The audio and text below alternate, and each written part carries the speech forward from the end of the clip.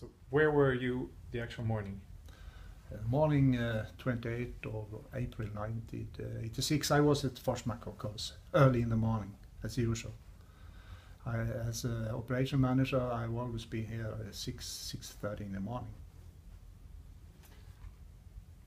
What is your strongest memory of the day?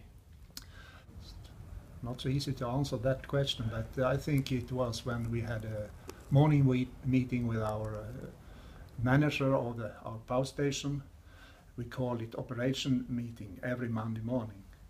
And when we are sitting there in the morning and we reported what has happened from each unit during the weekend, he got a call from the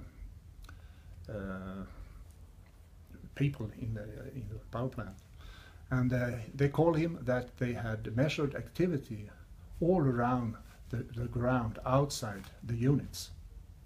I think that is the biggest memory from that day for me. How was the rest of the day? Oh, it was very many activity we had to do.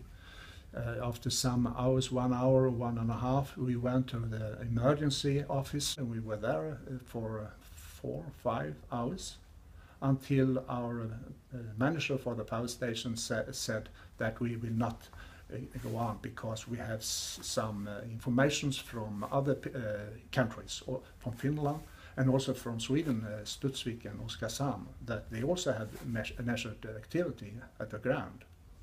So now we were very sure that it had happened, an accident somewhere in Soviet at that time, because the wind during the weekend was coming from southeast.